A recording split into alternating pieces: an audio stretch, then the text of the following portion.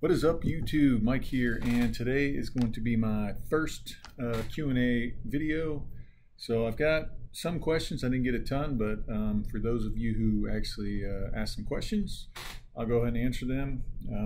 The majority of you guys actually had the same question, which is kind of interesting, but let's get started.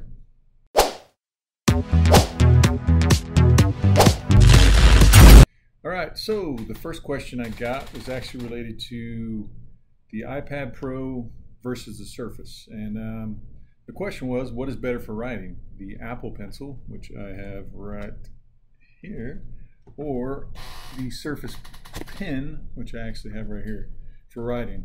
And to answer the question, I've used both of these. As you can see, I actually own both of them.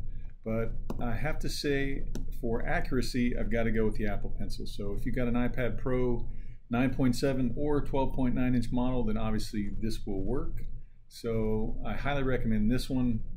Now, I'm not saying this one's bad. I think this one is also awesome, but the Apple Pencil, I think, just has a little bit better accuracy, and as far as parallax effect.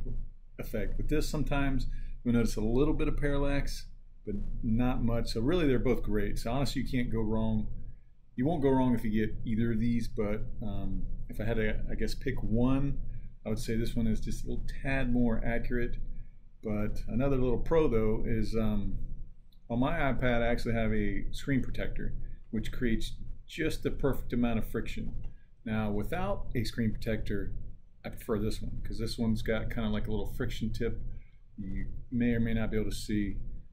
So again, honestly, either one of these you will not be disappointed with, but if I had to pick one, I guess I would go with the Apple Pencil. So thanks for the question. Hopefully that helped you out. So moving on to the next question. I'll answer this one. A lot of folks are asking, what is my MOS and what is my rank? So what do I do in the Army? If you're new to my channel and you haven't figured it out, yes, I'm in the Army, hence Techno GI. I'm currently still deployed to Afghanistan.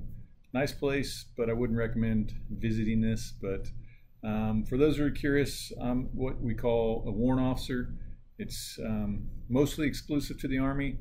Some of the other branches have warrant officers, but not as pilots. But the Army, 90% of the pilots are warrant officers. So I'm what they call a Chief Warrant Officer 4, and I'm an Apache pilot. So my MOS is 152 Hotel.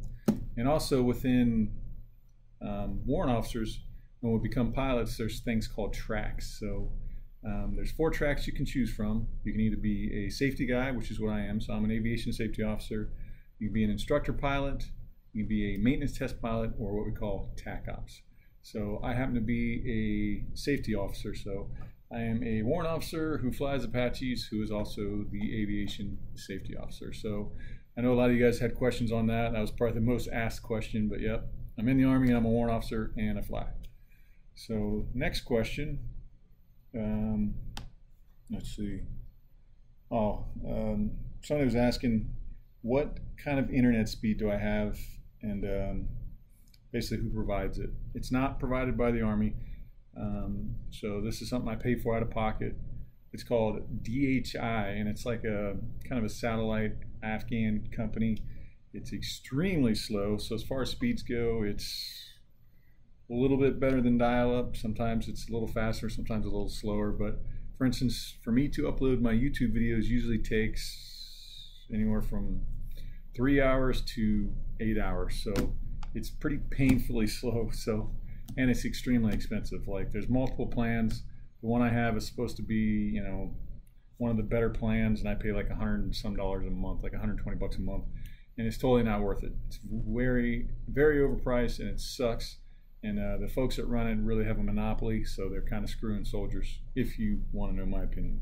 But internet is one of those things where it makes deployment a lot easier, a lot better. You can FaceTime, keep in touch with families. But that's the internet we have. It's crappy, it's expensive, but it is what it is. So it's a real quick little point. If you're watching this and you're thinking about starting a YouTube channel, I can honestly say no excuses. So I'm here in Afghanistan, and I've uploaded probably 40 videos since I've been here with my crappy internet. So it takes me freaking 8 hours to upload a video, and I'm still doing it. So no excuses.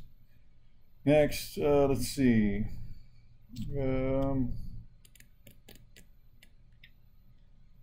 Let's see. Yeah. Thomas, roughly, he's asking me, when I'm deployed, how easy or difficult is it to receive new gadgets, especially within an active conflict zone? It's actually easier than you'd think. Amazon. Amazon.com really is the soldier's best friend. I'm an Amazon Prime guy, and mail, it varies, but when I order something from Amazon, I can usually get it within 10 to 14 days, which is outstanding. I mean, just to put it in perspective, World War II days, and even when the first war kicked off, you'd take months to get a letter. So pretty impressive. So mail's actually fairly quick here. So obviously I can't just go somewhere and buy it. There's no Best Buy here or anything. We have what's called a post exchange, PX, and it's pretty crappy, pretty limited. It's literally, our PX is full of nothing but like chips and salsa. I don't know why. Chips and salsa and like bottles of water and Gatorade, all the stuff you can get in a chow hall. So it's kind of worthless. But Amazon.com is pretty awesome. So if they sell on Amazon, I can pretty much get it to review if I want. It's just I don't want to accumulate too many gadgets over here just because I've got to get it all back. So I haven't done that many gadget reviews just because it's obviously a little more of a pain in the butt. But if I were, I would just use Amazon because they ship to APOs is what this is considered. So it's actually fairly easy. So thanks for your question there. Let's see. And then somebody was asking me about what are my thoughts on Windows Defender, and basically their Norton subscription is about to run out, and they just wanted to use Windows Defender. So Windows Defender, I highly recommend it. I mean, obviously it comes pre-installed with Windows, and then with Windows 10, Windows Defender has done nothing but gotten better. I mean, I think gone are the days where you need to get, your McAfee and your Norton. And unfortunately, if you don't buy a Surface laptop, just any other Windows laptop, generally you're going to have that crap preloaded. And it still, I think, bogs your computer down. It's very intensive, RAM intensive. So honestly, I don't think they're necessary anymore. Like I said, I've been using Windows 10 now since it came out, actually. And then before that, I had Windows 8. So I've basically been using the Surface model since they've come out, and I've used nothing but Windows Defender, and I think it works great. It runs in the background. It doesn't bog my system down. I mean, if you just practice good common sense internet stuff, if you don't go to the porn sites, and if you're not pirating movies, things of that nature, you'll have nothing to worry about. And just exercise common sense. Don't open spam emails. So I think Windows Defender is really all you need. It's a spyware/virus scan. It scans my computer every night in the background. I don't even know it's doing it.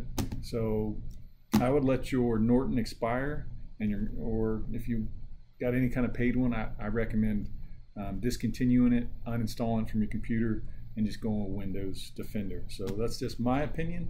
I've honestly had no issues. Like I said, if you just use common sense, stay away from the porn sites, and obviously don't download pirated stuff, stay away from your Pirate Bay and all that, and you'll have no problems whatsoever. So good question now. So like I said, it works for me, and I think you'll be just fine.